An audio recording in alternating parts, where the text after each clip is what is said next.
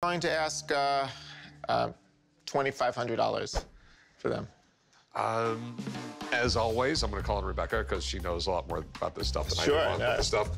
Rick is a hardcore businessman and seems really excited about purchasing Viking swords. He's also looking to purchase a meteorite from Argentina and a supercomputer of all desks. So watch as Rick gets emotional on the items and ends up paying too much. The customer walks in the pawn shop offering to show Rick two of his ancient, cool-looking Viking swords. Now this offer gets Rick fired up and excited. With some more intriguing Viking items? All right. Come around, put them right here. Moments like these remind me of how much I love my job. Most people, especially here in the United States, never get to see a real Viking sword. One of the swords is dated to a pre-Christian era, and the second was created after the Norse converted to Christianity. We've got one that's classic from the pre-Christian era, decorated with silver and copper and yellow, which it's rare for it to survive because a lot of times the Vikings, when they put their dead into graves, they burn them first. It took a lot of effort to turn iron into steel, so they get the carbon in to make the edge actually hard. On this one, it's a special item because it's after the conversion to Christianity. The components used in forging one of the swords is pretty impressive for an ancient craftsman, with a really astonishing Latin inscription from the maker of the sword. And what you can see, I'm not going to stab you, but this one has the name Niso, and then it's followed by the Latin phrase me fecit, which simply means Niso made me. Okay. Rick's excited, eager, and ready to acquire these swords from the owner. These are pretty damn amazing. So you're looking to maybe sell these things? I haven't actually sold a sword from the collection since probably 2006. The customer gives a price he's willing to part with the swords for, but Rick finds the price too high and may be unaffordable by Rick's customers, who may want to acquire the swords from him. Although it's possible Rick may eventually acquire one or both swords in the future. $35,000 to $40,000 range. Okay. I understand. You know, hopefully you'll go broke one day, though, man. I'm working on it. I'm working on it.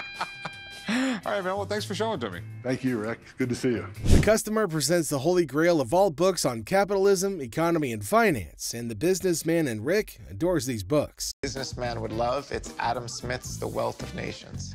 The Capitalist Manifesto. It is.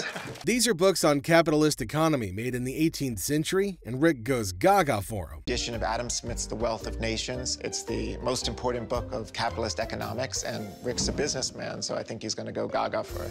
Rick is seen geeking off on the books, their uniqueness, why the books are special, and their importance to America's history on economy and capitalism. They should study this in high school. They really should. It's basically everything about the creation of wealth. Like, you know, basically a man goes in his backyard, digs up some dirt, takes the iron out of the ground, and turns it into a horseshoe. Rick is willing to know how much the customer wants to sell the books for, but the items must first be subject to an expert's review to confirm if it's worth it and its authenticity. Although the thought of Rick acquiring the book makes the nerd in him delighted. I'm going to ask $2,500 for them. As always, I'm going to call on Rebecca because she knows a lot more about this stuff than I do about this stuff. These books were used by the founding fathers of America to initiate projects on economy and capitalism. The founding fathers on rival sides used these books to also counter themselves on the flaws of their projects. Hugely influential on Hamilton, and in fact, Madison later uses it to counter some of Hamilton's suggested projects. So it's kind of great because founding fathers on both sides use it against each other. The book expert confirms the authenticity and worth of the item. This is the type of book that's a total home run in book collecting. Personally, if I had this copy of this book, I would be selling it for around $4,800 to $5,000. Rick and the customer reached an agreement on the price for the item, although the customer intends to use an invisible hand to squeeze more from Rick. Fair. Thanks, man. I appreciate it. Rick and I agreed on $2,700. I probably could have squeezed him for a little bit more, but, you know, he did boost it a little bit to make me happy. The customer walks in wanting to find out the authenticity of his hand-me-down space rock. Of this, meteorites. Whoa. So my dad was a big comic book aficionado. Okay. And so this was gifted to him. It's kryptonite. Rick begins to nerd off on the meteorite, space, planetary relationships, and gravitational pull, thanking Saturn and Jupiter for being beneficial to Earth. Be cool. Meteorites are really, really neat. I mean, you can really nerd out on them. NASA is always tracking big asteroids, and actually we're really, really lucky that we live on Earth. Rick decides to call a friend who's an expert on meteorites, because of course he has a friend that's an expert on meteorites. You can test it and do all sorts of stuff like that. Maybe the really big ones go for big money. For sure. I'll be right back. The expert shoots a radioactive test gun on the space rock to confirm its origin and authenticity. Shoot, and I have got 89% iron, 10% nickel. So this is a Campo meteorite. Okay. The expert confirms the origin, authenticity, and worth of the space rock. You saying it's worth around 10 grand? 10,000 bucks. Okay. Thanks, man. My pleasure. Rick and the customer reach an agreeable price for sale of the space rock. The 7 grand. Okay. Just walk over to the counter over there. We'll do some paperwork and I'll get you paid. Okay? Thanks.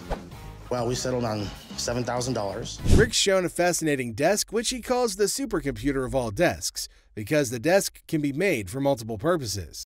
The patent date is 1874, and then this side is mailbox. They were purpose-built for organizing your stuff, and it's so much like the supercomputer. The customer intends to sell his original and historical desk to the pawn shop. Desk, it was designed by William Wooten, and this one is dated 1885. This desk came from the great-granddaughter of the original owners. Rick calls on an expert on desks who confirms that the item is authentic and convinces Rick that it's worth thousands of dollars. They're interesting. The guy who invented this, William Wooten, decided he was going to build the best desk out there, the king of desks, and he came up with this. Now, these are faced in probably curly maple. Much of this was done by hand, and this was not cheap in its day. The customer finally sells the item to Rick for thousands of bucks. You got a deal. Thank you. This thing is absolutely amazing. Go right over there. I'll have someone do some paperwork, and I'll give you some money. Top of the list among the most expensive guitars is the rare edition that threw Rick off of his feet, the Jimi Hendrix White Stratocaster guitar. It dates back to the 1960s, which gave it its first peculiarity. Its top-notch, up-to-date, clean appearance is the second of many other distinguishing features, not forgetting the few features including the famous Beatles band.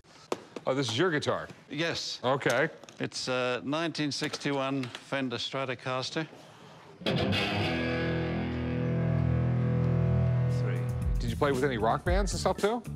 I did. Well, I mean, I was part of Herman's Hermits. Do you know? Yeah, I've heard of Herman's Hermits. Yeah, okay, with the Silhouette. This is how many albums you've been on? Well, albums and films and... This is your name right here, Vic Flick? Vic Flick, that's my name, yeah. So you worked on films too? I worked on films. I worked on Goldfinger, James Bond. Rick's enthusiasm rises with the characteristics he hears about this guitar. Still, he wants to be sure the owner knows its value, and if there's any truth behind all the listed records acclaimed to the guitar's curriculum vitae. $70,000. Ooh, it's a 61 Strat, so that makes it worth 5 figures. I mean, the low 5 figures by itself. I'm gonna call someone up who knows everything about a guitar, knows everything in the world about music. I'm used to people not knowing who I am. So I basically need to know, this being his guitar, obviously a very influential guy in the music industry. You've heard this guitar probably more times than you even realize. You've heard this particular guitar. Probably true, yeah. Yeah. I could see this going to a collector at auction. Easily $60,000, $70,000. Overwhelmed by the recognition of what lies before him, Rick is short of words. He wants this fantastic piece of history in the form of a guitar, and rather than not take the risk when the legend himself stands in front of him, he's got no choice but to give a realistic price of $55,000. Did you go 60? I will go $55,000. All right. Deal. Yeah, okay. Let's go do some paperwork. Aside from guns and scarce items, the guitars had Rick flabbergasted the most in the history of Pawn Stars. After the first few guitars, one from Jimi Hendrix and another from a legend close to Jimi, the Beatles are the next in line to have Rick on hold for his breath. I've got something here for you to see. Okay. It's not a machine gun or anything, is it? No. Whoa. Okay. This looks absolutely amazing, but this happened a lot with the Beatles. You know, girls would come up, they'd want their autograph. The roadies would go, I'll go get something signed for you. And I want $100,000. your number's close to being in the ballpark. It really is. No long talks were required before the experts stepped into the mix, and did they do justice to this $100,000 evaluated guitar? This guitar raised many questions that required the help of more than one expert to conclude. In the end, what party do you think takes the win home? If you had a Beatles guitar signed in 1964 in America, it would be $250,000. Easy. Easy. Okay. So what do you think of it? Does that mean that the Beatles were carrying them around? No, but the person that got it signed maybe had it. My opinion on this is it's too good to be true. It's not real. Oh. Okay. After finding out that this guitar was not the real deal amongst the items associated with the Beatles, the best the lady seller could do was console herself. They would have easily cost more than $250,000 if they were not the fake autograph guitar, so it's still an artwork to cherish. This is a real pronounced E on here. Right. But it's too pronounced, and someone screwed up here. It's breaking my heart. I'm sorry, it just works out that way. I'm sorry. I am too. Okay. I would have loved to have bought it, but, Well, no, I wouldn't want to sell it if it's not real. The opening word, Jimi Hendrix, gives Rick a shiver since the last guitar he bought is related to Jimi Hendrix. This guitar belongs strictly to Jimi, not a teacher or expert trainer in the stage's background. 1963, American-made Fender Stratocaster. Oh, to me, this is the guitar. Jimi Hendrix, he was an icon. This guy did things with the guitar that no one did before. He played a Strat. Yeah. Left-hand guitars are far and few between. His first guitars were used. He couldn't find a left one. Is there any pictures of him playing it on stage or anything? Or? No, because it was exclusively played in the studio. This was his really favorite sort of recording acts. The story from the owner is legitimate, though Rick has skepticism about some of the facts. The guitar's owner has the assurance that he has the authentic item and he's ready to back his claim to the end of the earth. Rick wasn't prepared for the pricing of this guitar. I guess he never expected a guitar to cost that much money. It was actually owned by a guy named Skip Jarrett. There's a studio called Juggy Sound Studio that Jimmy loved to cut in up in New York. I have, letters signed by Jimmy's brother. I have seen items where people had letters from the family. Right, Okay, and it turned out not to be what they said it was. Right. I'd be willing to take, say, $750,000 for it. Hendrix turned the guitar into an extension of his body. Every way he moved was altering the sound of the guitar. When you see him dip down real low, he's bending the guitar. The expert knew what this guitar was from the moment he encountered it, but he had to put up some play to get a chance in playing some memorable strokes on it before he went to hang his fingers to touch the Hendrix Holy Grail guitar. But the authenticity checks out. There's a couple things you'd want to look at. The tremolo bar. These are usually bent and angled up. He played the guitar upside down. He flattened a lot of these out, made them straight. The serial number here, L14985. This guitar has actually been documented. No doubt, this is definitely one of Jimmy's guitars. Cannot believe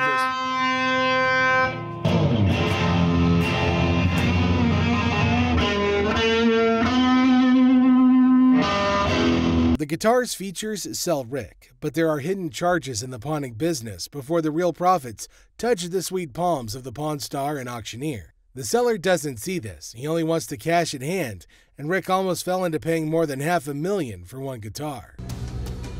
I'll give you $500,000. This guitar's worth more than that. It just is. If you want the money now, I can go $550. $750, really, man. That's a bottom dollar I can take for the guitar. All right, well, have a nice day. Tell me if it goes to auction. I might bid on it. Okay. Thanks, man. Well. In total, all 507 cards, I'm looking to get $120,000 for them all. Sounds like a lot. By their styles, you should know them. Rick immediately recognizes the art brought into his store. Still, whether or not he'll pay for it is another matter, and Willie can only hope and negotiate. I'm just assuming it's a Peter Max. That it is. Pretty interesting. Peter Max has got a really weird storied life. You know what I mean? This guy was born in like Nazi Germany, but his family doesn't go like to the States or England. Peter Max has a very distinctive style, and he's still popular today. He's done posters for the Olympics, the Grammys, and a host of other things. His work has been known to sell for over $100,000. He might be excited to sing praises for Peter Max's skills, but Rick becomes a lot less articulate when it comes to parting with his cash. To be fair, Willie is asking for a lot. How much are we looking to get out of it? Based on what the market is, I'm trying to get about $35,000. Whoa. Let me have someone look at it. I mean, the problem with Peter Max is he has so much stuff out there, okay?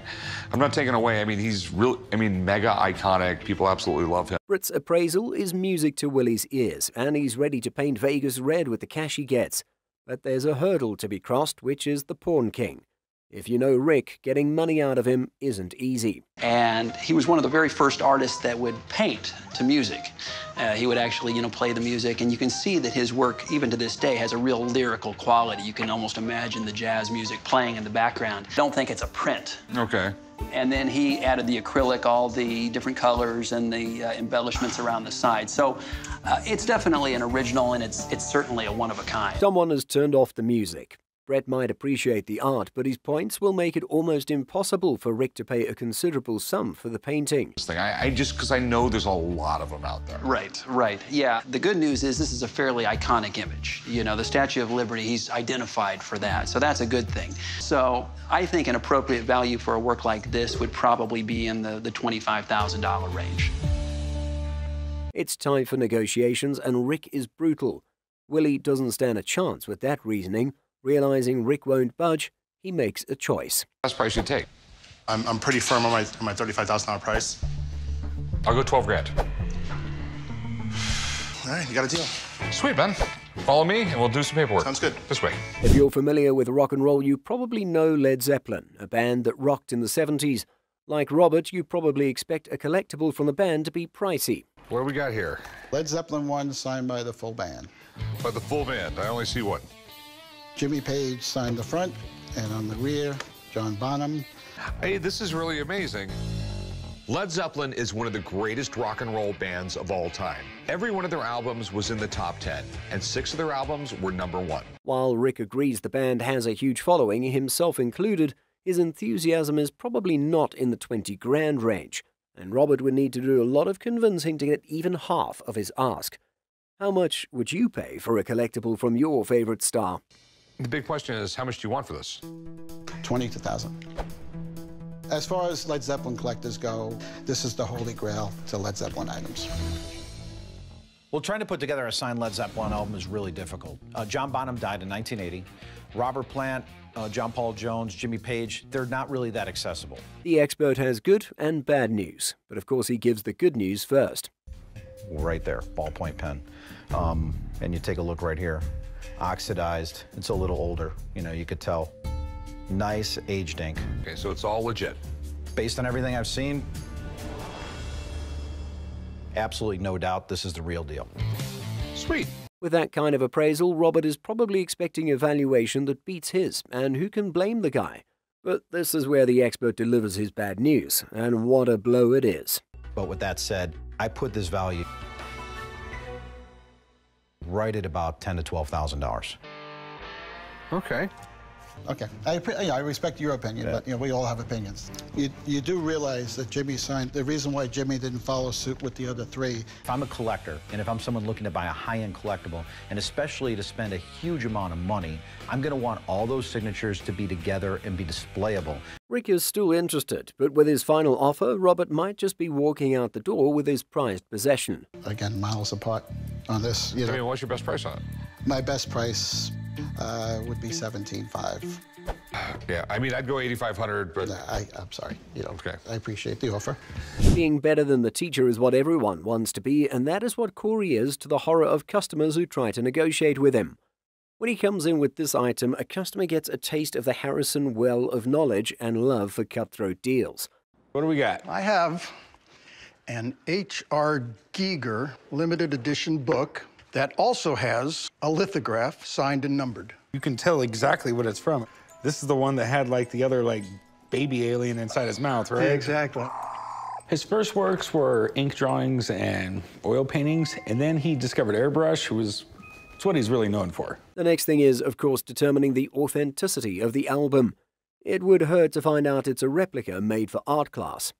The expert is the same as the last transaction, but let's hope this customer has better luck. Definitely pretty cool. And how much are you looking to get? I'd like to see 600. 600? Okay. The signature is what makes it really unique.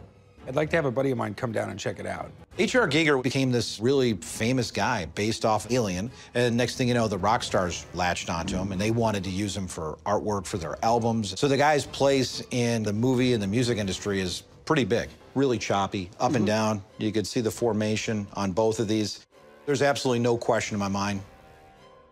Real signature here, Corey. Well, that's good news, but Corey still needs to know how much of Rick's money he can part ways with to get the Alien album. Any idea of what you think it might be worth? Well, you know, I think the interesting thing about this is that it's a nice book. I would put this value right at about $1,200. Okay. $1,200 is an upgrade from what the man asked, but Corey thinks that even the initial ask is too much. Offering 1/3 of the estimated selling price is really brutal. And we aren't the only ones who think so. Let's cut to the chase, man. $500, that's the most I can do. It's gonna be a few $100 to frame it. At the end of the day, I'm only making a few $100, and it's gonna take me a while to sell it. Once he adopts that tone, Corey isn't dropping a penny more. And Douglas must be a fan of the show, because he knows that. Yeah, sure. All right, cool. I'll meet you right over there and invite you up, all right? I'm real happy with the $500. It's more than I thought I'd get. Rick's on his way here daydreaming about a Maurice Sendak collection like it's the Holy Grail. This gallery has some original Sendak artwork. We're talking Where the Wild Things Are, the greatest child's book ever. These things rarely, if ever, come on the market. Now you'd think the thought of parting with a boatload of cash might put a damper on his mood, but not for Rick. He's grinning from ear to ear, ready to swipe that card without a second thought. Oh, hi, Rick. Hey, how's it going? Good, how are you? Good. Wait till you see this. These are sensational. These are amazing illustrations from Where the Wild Things Are by Maurice Sendak. This is totally amazing. That is cool. Behind that grin, you just know he's playing the money game in his mind. Maybe dreaming of returns, or maybe just living for the thrill. Because, you know, some things are more priceless than money. But we're talking a jaw-dropping $250,000 here. They're just incredible. I mean, I love these. Where the Wild Things Are. It was one of Maurice Sendak's earliest books, written and actually illustrated as well. These are all original illustrations. Everything is one of a kind. They're in great condition, which is also, you know, an amazing point to any vintage art. Value of the collection ad is about $375,000. Whoa. But will this be a collector's dream or the ultimate splurge? I'm asking $375,000. That is a lot of money. Yeah. I think you can probably get about $310,000 to collectors. I could do like 300. That's not meeting in the middle. How about 250? You got a deal. Awesome. Congratulations. Sweet. In this case, we've got Rick facing a potential gold mine with the Warhol collection on the table. Those babies go for big bucks. So Rick's not exactly sweating bullets over this purchase. I've got 4 original Warhols. You have 4 original paintings by Warhol. That's correct, yes. This definitely looks like something he would do. He was into shoes, where you have a bunch of people working for him making art. And since it was Andy Warhol's factory, he signed everything, and it was therefore a Warhol. What were you looking to do with them? I was looking to sell them. Okay. And I was asking about $8,000 each. Rick's interested for sure, but he's not about to take any chances. So what's his move? He's bringing in the big guns, an expert to verify those babies. Let me have someone look at it, because I don't know enough to know that this is actually an Andy Warhol. All right, thank you. These are actually part of a print, which is not surprising. He was one of the first artists to really do mass-produced originals. And that appears to be what these are, where the actual image was printed. Okay. Value-wise, I think on all of these, you probably start at the auction level at around $10,000. Really? Go up. Yeah, I think so. Once that deal's sealed, it's game over for the customer. He'll be grinning from ear to ear as he walks out of the shop, pockets full and dreams fulfilled. 20,000. I'm really thinking more like 32. How about 25,000? How about 27? You got to do. All right, 27,000. All right, thank you. Here at the heart of the pawn shop hustle, Corey finds himself amidst a fascinating exchange. Meet our enthusiastic Picasso lithograph holder, whose appreciations for art knows no bounds. What do we have here? We got my Picasso. All right. What is this, a science project? No, it's a real authentic Picasso. Corey takes center stage, navigating through the delicate balance between value and sentiment. For this customer, the artwork's not just a possession, it's a priceless treasure, an heirloom of sorts. Tell me the story about how you got it. Well, this was originally given by Picasso to my grandfather. Okay. And somehow it ended up in an outdoor boat shed in storage. You know, I've bought Picassos for $50,000. I've bought Picassos for $200 or $300. With the range of price on these things, I'm gonna have to have somebody come in and take a look at it. But hold your bids, folks. This isn't your typical sale. Our Picasso Afficionado isn't here to part ways with his masterpiece. Now, he's got bills to settle, and this lithograph might just be the ticket. I think what this is, I think it's a linocut. It's like an etching, but it's done on linoleum, where they would actually carve in the image on a linoleum surface, and then they would ink it.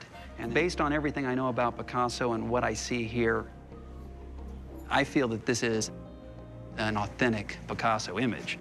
Great. That's really good to hear. The age-old dilemma to sell or to pawn. For now, it's about sorting the bills. But mark my words, should the winds of change blow in the future, our friend here might just trade his Picasso for pina coladas on a sunny beach with a hot honey. All right, man, so now it's the million-dollar question. You said you wanted to pawn it. Yeah. How much are you looking to get? Well, as close to $20,000 as you can get me. All right, you got a deal, man. John will write you up. Excellent. Be careful with the Picasso, big hoss.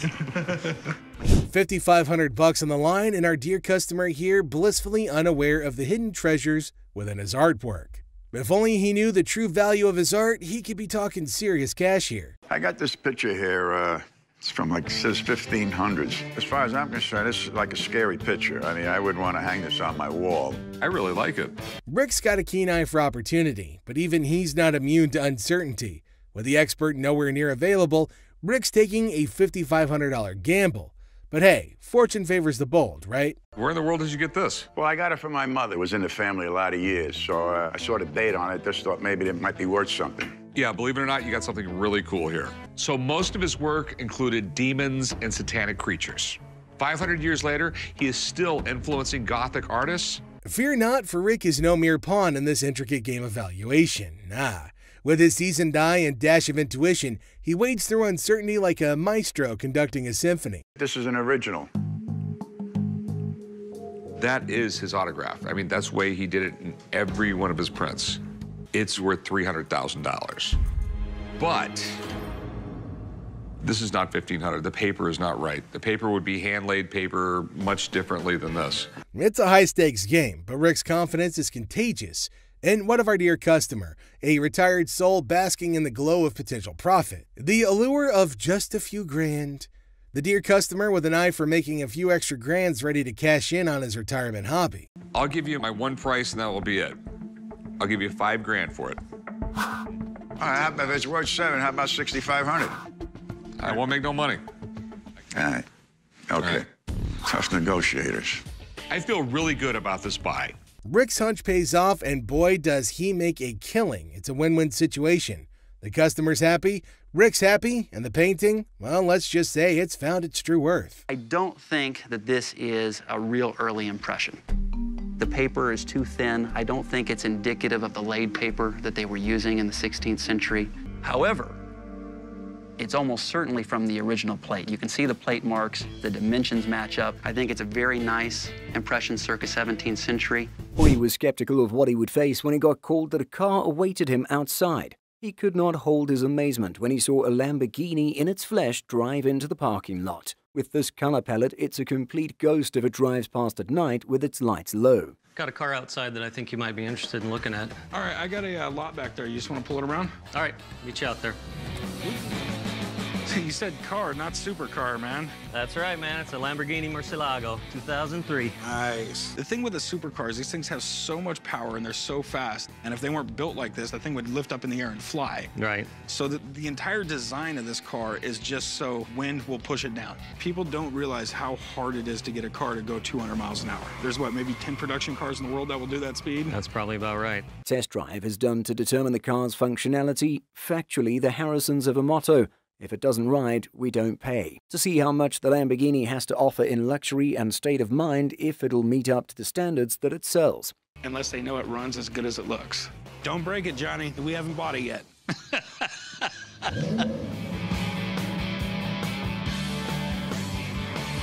Driving a Lambo is a dream come true. It's nice having big bosses.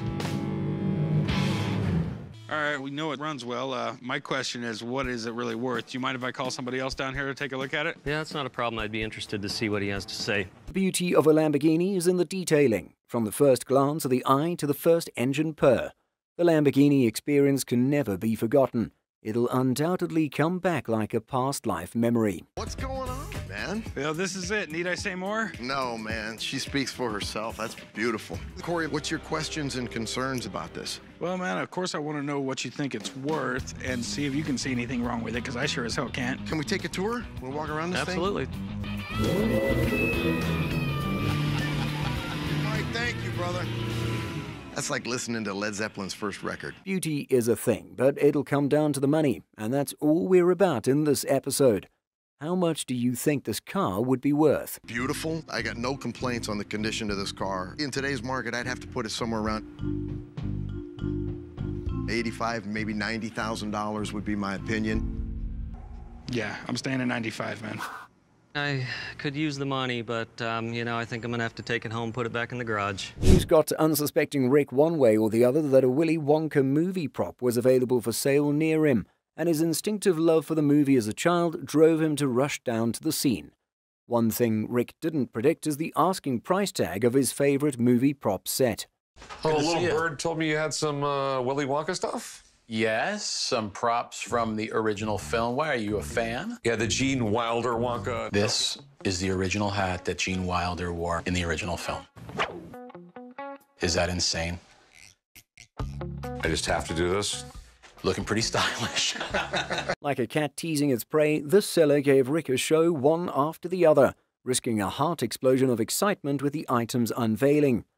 The excitement in Rick's voice went out the roof at the sight of the everlasting Gobstopper, the greatest of the items from the movie and the core of the film. The price of the Gobstopper will shock you as well. That's the real deal? I don't know, is it? Is it the everlasting Gobstopper? Yeah. With all the different flavors, and it lasts forever. Yes. Yeah, that was the centerpiece of the whole film. So yeah, Slugworth came to Charlie. The aesthetics of the whole collection, so I'm gonna give you one price, and that's that. I gotta stick with $100,000 for the Gobstopper.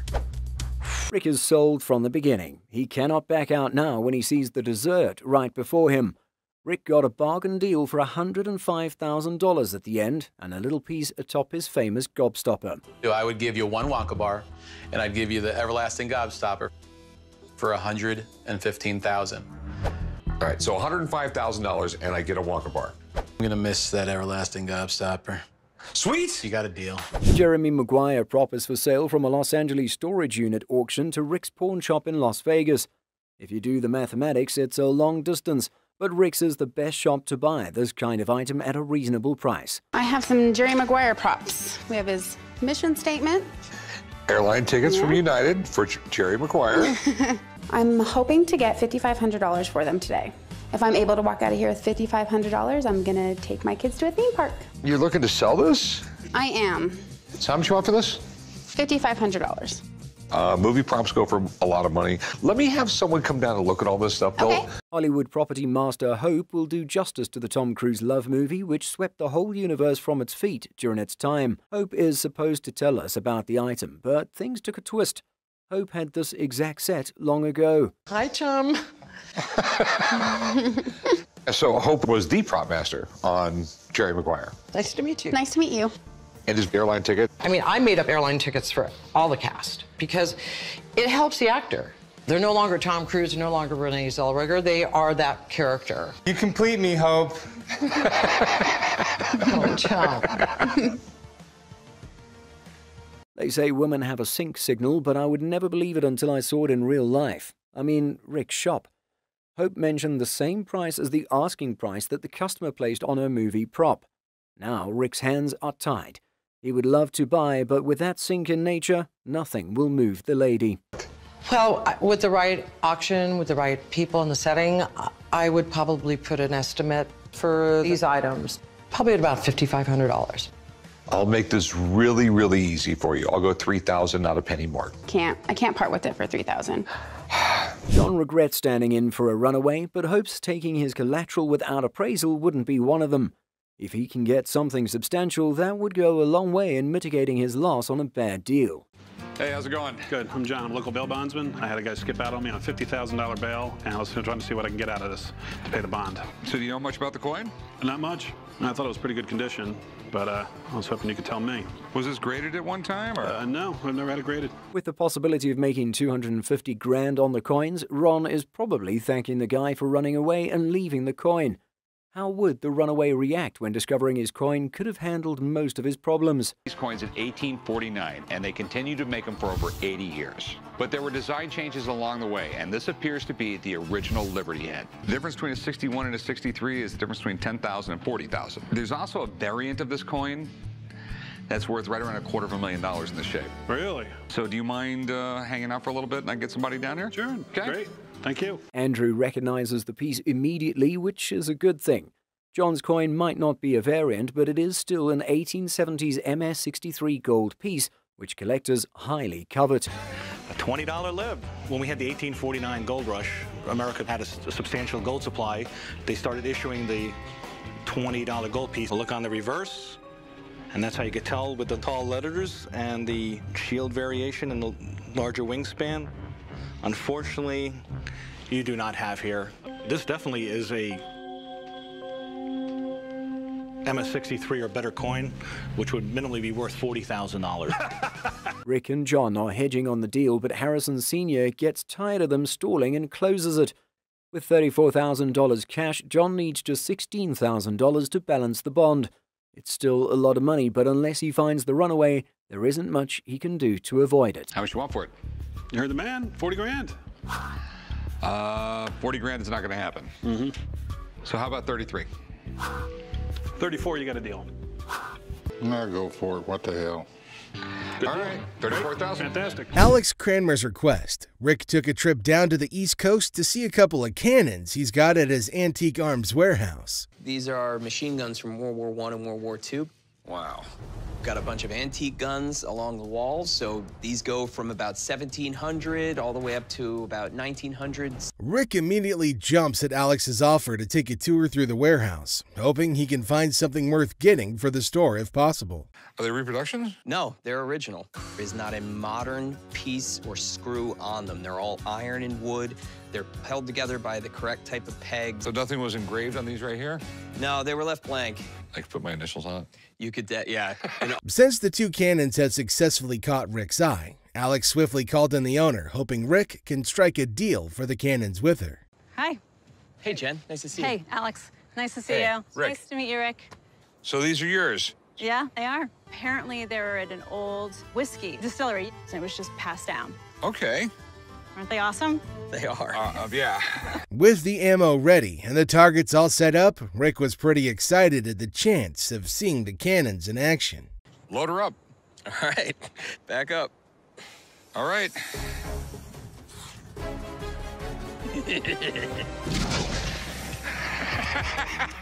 Yes! Since it's been proven that they do in fact work, Alex valued them to be worth a whopping $20,000 and took a step back, leaving Rick and the owner as they tried to drum up a deal. Okay, so Alex says they're basically worth 20. So let me give you 13 grand for them. How about 17? You got a deal, 17,000. 17,000. All right. That was quite explosive, but it most definitely falls short. If compared to this tank Rick went out to check at the range. This is incredible. So this thing actually saw action in Iwo Jima. This one did. It did see action. It was knocked out 3 times in the first 24 hours. How much you want for this thing? I'm looking to get $1.5 million. That price is a huge bomb, and to be honest, $1.5 million for an item, that's just too much, but Rick seemed a bit interested regardless. Okay, but we get to drive it? You can drive it and you can shoot it. It's pretty damn cool. You need to go call Corey. But before I do anything, I'm gonna have to drive it and I'm gonna have to fire it. Okay, here we go. With the seller's permission, Rick and the rest got the chance to take this tank out for a spin, with the chance of even firing it a bit if they heard the seller correctly. Here we go.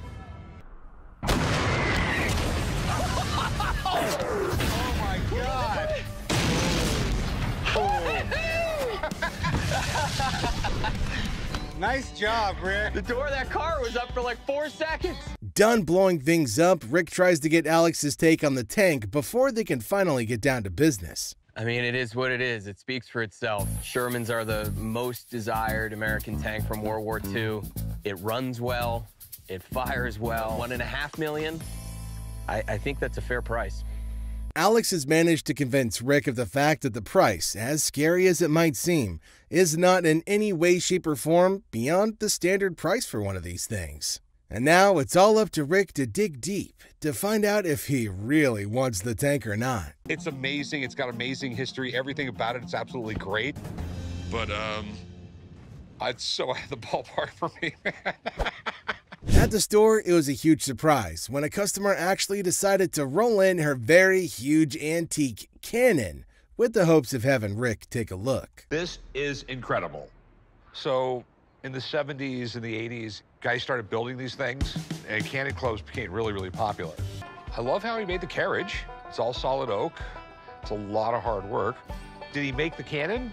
I'm not sure about the Canon. I know he was a machinist. Being part of a Canon club with her husband, this lady really knows her stuff, so Rick was quick to direct all the questions that he had her way. Have you shot this one? Yes, most recently about a month ago.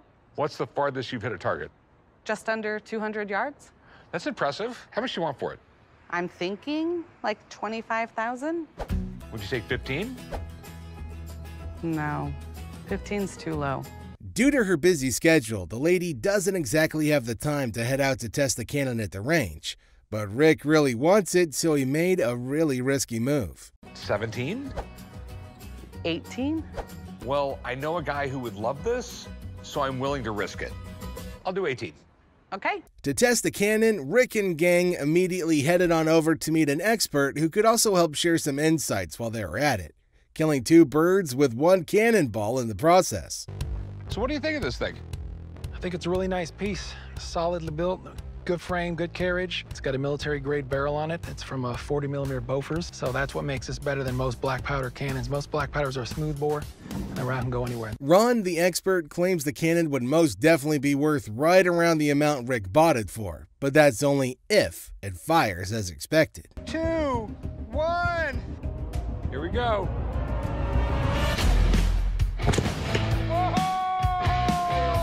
Everything looks good, nothing's moved on it. So how much do you think this is worth? I would put a price tag of $25,000. Out on a work trip with Chumlee, Rick decided to make a quick detour to check a bronze Canon a customer was hoping to sell, with Alex there to help check it out. Yeah, this thing is a monster. I mean, I saw photos of it, but I didn't actually realize it was quite this big.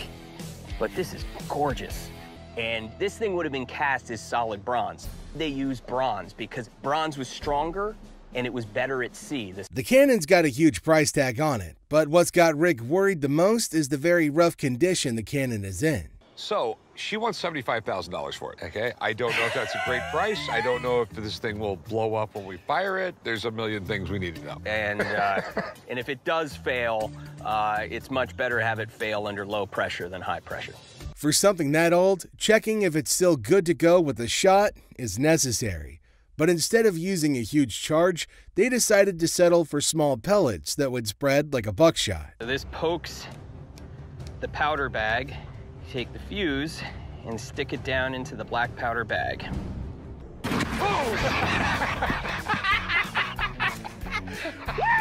Wow! Has been hit. I mean, it did hit it. I could see it from here. Oh. With the test fire being a success, they can now discuss the price of the Canon, before moving on to the most important segment of the day, the negotiation. All right, so what do you think of it? It fires like a champ.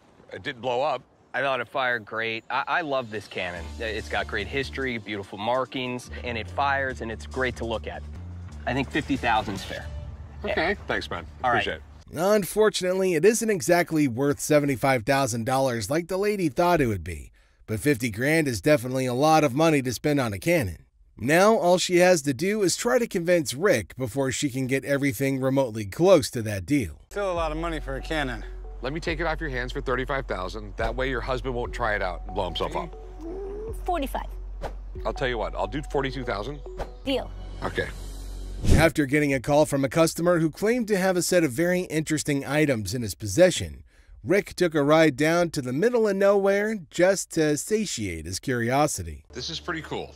I mean, you don't see them that often. And they're about the condition you would expect for these things.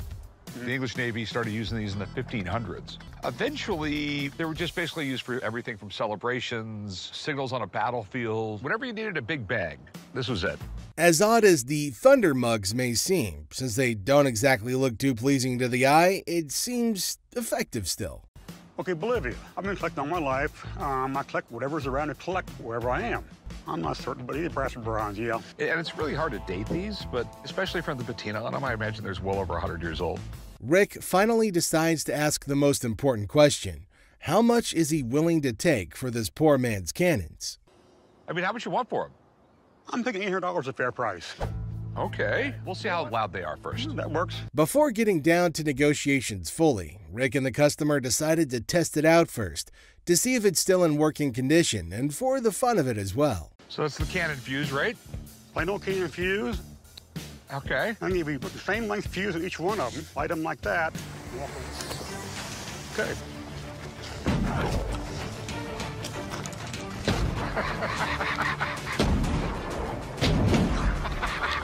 In this episode, an avid collector of cannons who's never ever managed to close a deal with Rick, despite their numerous encounters, decided to meet with him in the hopes of showing him a parade cannon he was looking to sell. Can you tell me anything about it? This is obviously a breech-loading cannon. You insert a cartridge in it that's preloaded with powder, and it produces a very nice, substantial report.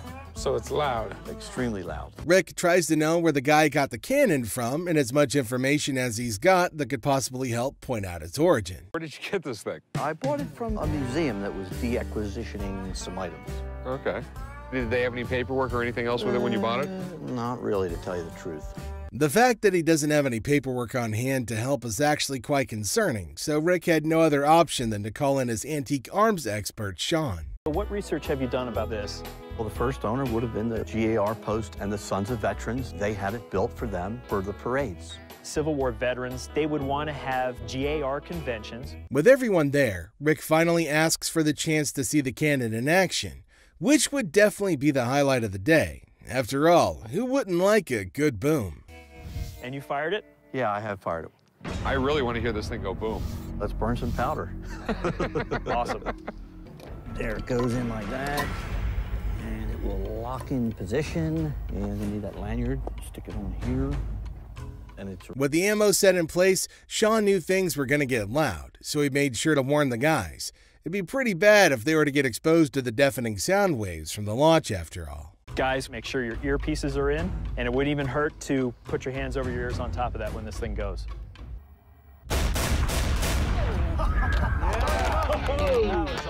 Sweet. That boom knocked my glasses off my head. That was definitely awesome to see, but Rick has some very major concerns. A question that could determine if it'll be fine to try to get the cannon or not. And that's where Sean has to step in. 1899 and forward, there can be some problems. Yeah. I want to make sure if I buy this thing, the feds aren't going to be, running through my door and throwing me in cuffs. After a very thorough examination of the cannon, Sean makes a few discoveries. But unfortunately, they're not convincing enough for Rick to just take that chance. Down at the bottom, it looks like SEPT for the abbreviation of September. 1903. I can't even make an offer. Okay. Transaction between two pawn shop owners is set on stage for a potential windfall as an 1830 West Point cadet musket takes a spotlight valued at a hefty $5,800, but acquired for a measly $400. The air is thick with anticipation, offering a glimpse into a high-stakes transaction. Hey, what can I help you with? Hey, I have a West Point cadet military musket. I'm thinking it's worth around $5,800. How much you get it for? $400. Rick has an upper hand on the other pawnee because of confidential documentation at his beck and call. It's only natural that other pawn shops will liaise with his office. Any paperwork or documentation on it's hard to sell in my shop. We all know which ones have bigger markets for specialty items, and we all love to get cash on the spot. The conversation delves deeper into the musket's history, revealing the allure of owning a piece tied to West Point's legacy. and I believe it's an 1830 Springfield West Point Cadet military musket. West Point is the oldest military academy in the U.S. Rick is fascinated by this piece of American history in the form of a gun that could have a twisted and faded story. However, the occupation always requires thorough checks because making a profit is the aim of the shop. If this was used by cadets in the 1830s, Ulysses S. Grant, so if this is the real deal, it's an unbelievable piece. Let me get my buddy Sean down here. He's an expert in arms and armor. Okay. Enters Sean, the firearms expert, injecting expertise into the mix. As Sean meticulously examines the musket, he throws tension up like a bubble, and it spread like wildfire. Hopes soar high, pinned on the possibility of this musket being the real deal and worth a small fortune. Was that they came up with a scaled down version of the standard musket. It just didn't fly. So what they decided to do was, well, you know, West Point, why don't we give them to the cadets as training muskets? If this is not, the specifics are listed in them, then that's a tip-off that it may not be the cadet musket. Alas, Sean's evaluation dents those dreams, but only by a little. His detailed analysis confirms this musket as a standard model 1816, not the coveted cadet version. Disappointment washes over the room as the seller's expectations deflate. Fortunately, this is not the cadet musket. Really? This is your standard model 1816. This is 42 inches, almost 6 3/4. If it were, this thing would be worth anywhere from $5,000 to $10,000. Negotiations resume, with the seller settling on an $825 price tag for the standard musket. It's a bittersweet moment, balancing relief that is still valuable with the lingering regret of unmet treasure expectations. How much you want for it? About 1,000. I'll give you $700. How about 9? How about 750? Can you go 8 1/2? 8 1/4. You know, 8 1/4 sounds fair. The narrative takes a thrilling twist as the musket heads to a firing range for a test of its functionality. Suspense hangs heavy in the air. Will this aged firearm prove reliable once more? The musket's one shot determines a lot for its future sales. What they had to go through to learn how to shoot one of these muskets. Tension peaks as Chumlee steps up to the firing challenge, infusing the scene with the mix of anticipation and humor. Bets fly secretly as confidence is put to the test. Here you are, my man. Right.